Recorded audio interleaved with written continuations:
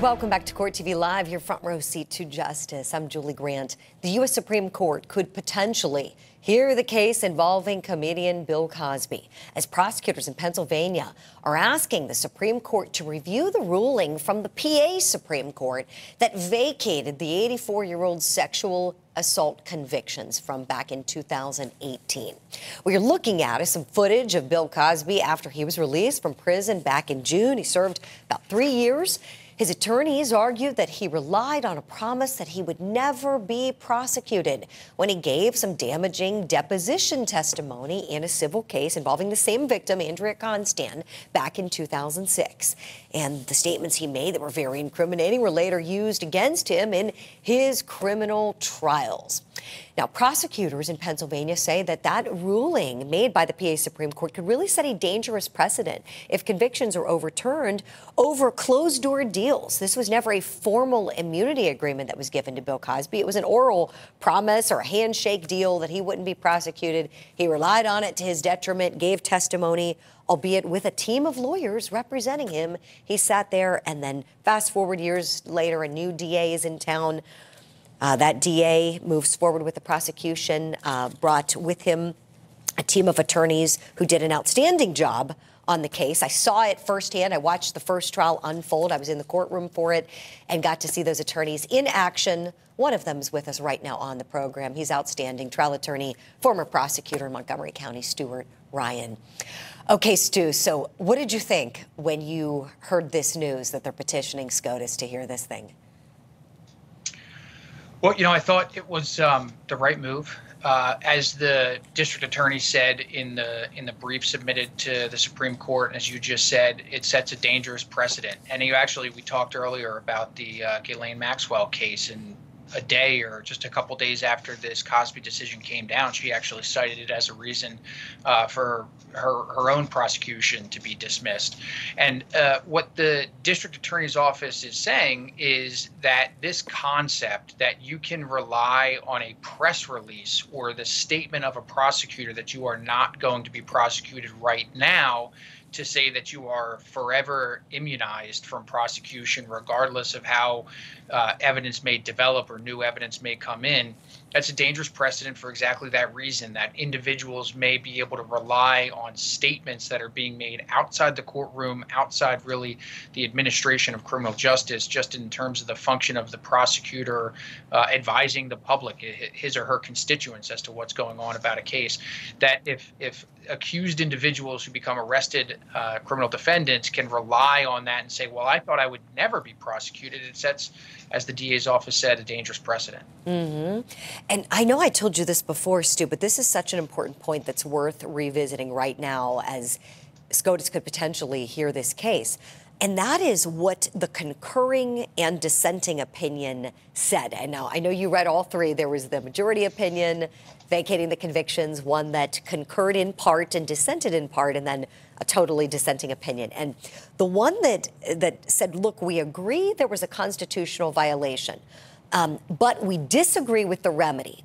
That's where I think this petition has some teeth, in that these justices who concurred said, look, there was a civil rights violation in using his words against him from that deposition. But the answer isn't throwing the baby out with the bathwater and putting him in a better position than he was before and saying no prosecution for you, Bill Cosby, because this happened and you relied on that immunity agreement that was never formalized. They say the remedy would be send it back to trial, but just don't allow the prosecutors to use that civil deposition testimony. Stu, so two questions for you. The first of which is, what do you think about the concurring and dissenting opinion here? Well, so I think first and foremost, somewhat to your point, in terms of what you were laying out about the opinion itself, it also contained language that the district attorney is now relying on in terms of petitioning the Supreme Court about really rebuking the conduct of the then district attorney in terms of, if this promise was made, making it in the first place. Now, I think what you see in the concurring and dissenting opinion, as well as the majority opinion, and something that's not particularly in front of the Supreme Court right now, what does loom large in the background is really the deference that should be or was, in this case, not shown to the trial court, in the sense that the trial court who heard the testimony surrounding this issue, who heard the testimony of the then district attorney in 2005, who heard the testimony of the other witnesses, Cosby's own lawyers, lawyers for the victim in the case, Andrea Constand, and determined actually that there was no agreement, there was no promise, there was nothing of the sort, and made a credibility determination along those lines that the superior court, the intermediate court, then relied on, as is typical. Though the concurring dissenting opinion and the majority opinion didn't rely on that credibility and that factual determination, and even though it's not exactly in front of the Supreme Court, I do think that it looms, like I said, very large in the background of the case. And depending upon how it shakes out with the Supreme Court sending it down, whether it's a remedies issue or, an aspect of relying and showing the proper deference to the trial court, we'll just have it'll remain to be seen. Mm-hmm.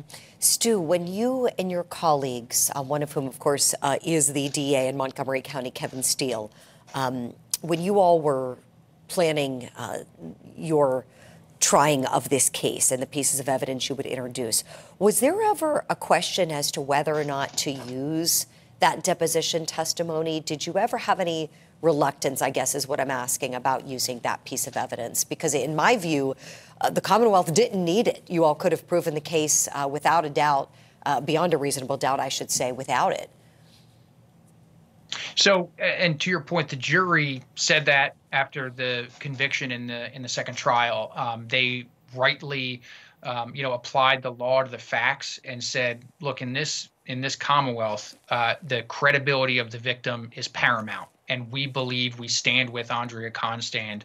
We believe the words that she said to us, and we are unshaken by anything else we heard during the course of the trial. So in that sense, I would agree with you. Really, the case rises and falls, as sexual assault cases often do, on the credibility and the testimony of the victim in the case. As it relates to using the deposition or not using the deposition, what we were relying on in those circumstances was the trial court's decision that there had in fact not been any sort of promise or quid pro quo or anything along those lines made between the then district attorney and Cosby, such that, he made that credibility determination and permitted the use of the deposition. So it wasn't so much a question about whether to use it or not, because there had been that credibility determination made by the trial judge who sat through the evidence, heard the then district attorney testify, determined, like I said, that it was not credible testimony. And so that was really what we were relying on, less so than whether we needed it at the end of the day or not. And like I said before, we believed in Andrea, and that's really what mattered. Right. No, absolutely. The Commonwealth did not need it. Andrea Constand was such a believable, authentic witness. And I want to make sure I'm clear on something, too, for everyone wondering. The former DA, his name is Bruce Castor, and we've seen him here on Court TV as he represented former President Donald Trump in his second impeachment trial. So if that name's familiar, it may be from that our viewers might recognize the name. Tell me, were you saying that he came before the trial judge in the Cosby case in one of the pretrial hearings to decide whether or not to suppress this evidence and gave testimony about it? Yeah, he did. It was actually the very first hearing that was in the case. Cosby was arrested in, I believe, December. And then there was a hearing in, I think, the very beginning of February of the following calendar year, but just a couple months after that. The defense filed a motion saying that, look, this case should be dismissed. It shouldn't be heard because there had been this promise, this agreement, and it had taken different forms depending upon which version of the account of Mr. Castor you were looking at. And all of that information, that evidence was presented to Judge Stephen O'Neill, who was the trial court judge. There was extensive direct testimony. There was extensive cross-examination. And what the judge did in that instance was make a credibility determination and state that he found that there was no such promise or agreement that had ever been made. And it was merely an exercise of prosecutorial discretion, meaning that the district attorney at that time decided, look, based on the evidence, in my opinion, we're not going to prosecute this case right now, but it didn't act as anything binding on any future prosecutors. As is often the case, new evidence arises, comes to the attention of law enforcement, investigations are made anew. Sure. And Stu, and from what I understand, please correct me if I'm wrong, but just, what I've heard from some of the previous reporting that I had done on this case, and we're going back, many years. I believe December of 2015 was when those charges were filed, just in the nick of time before the statute of limitations expired. Kevin Steele was the newly elected DA. He had largely ran on that promise to prosecute Bill Cosby, as he served for years and years in your former office as an ADA in different units of the office. And it's my understanding that many people in your former office, at the time this incident occurred, going back to 2004, I believe, if I'm right on the year, many at the time believed there was plenty of evidence to move forward with the prosecution and didn't agree with the ultimate decision that Bruce Castor made as the head of the office to say, no, we're not going forward now. Well, yeah, let me be clear. Kevin Steele actually didn't authorize the charges to be filed against the criminal defendant in this case. It was actually his predecessor. And if you're interested, you can go and look at the criminal complaint. I'm sure you saw plenty of those back in your days as a prosecutor.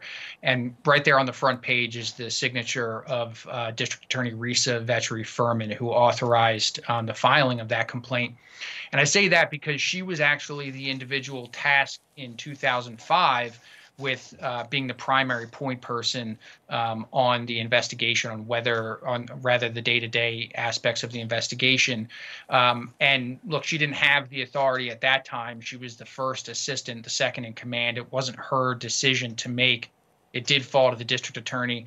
I do remember a point during trial that was raised with actually the lead detective from the local police department. It kind of goes to the question you had, which is where did things stand?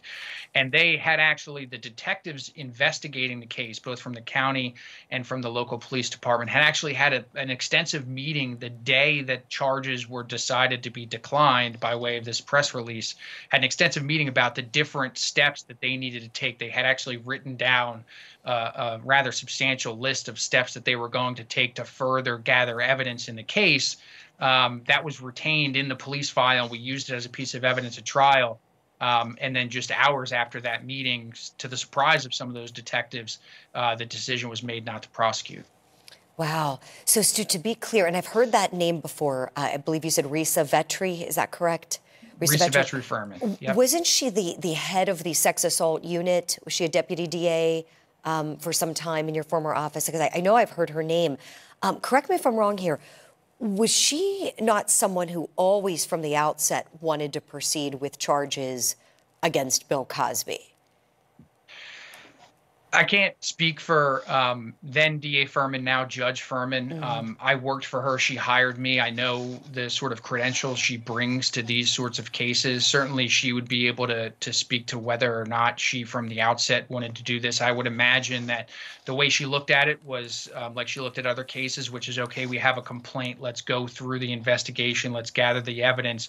What I do know is that she, to say seasoned, which was a seasoned sex assault prosecutor, would be a tremendous understatement. She was groundbreaking in terms of her work, not just in sexual assault cases generally, but for the children of Montgomery County, founding the first child advocacy center where children victims of sexual assault can come forward.